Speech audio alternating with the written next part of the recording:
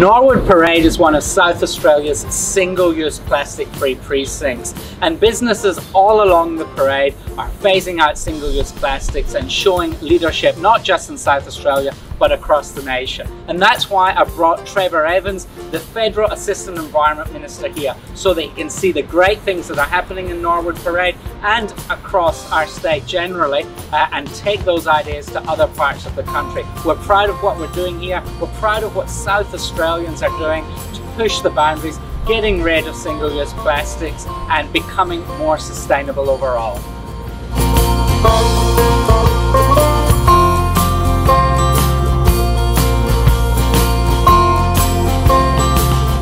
Well, it's been absolutely marvellous to be here with the Environment Minister David Spears in Norwood, visiting another great plastics-free precinct here in South Australia.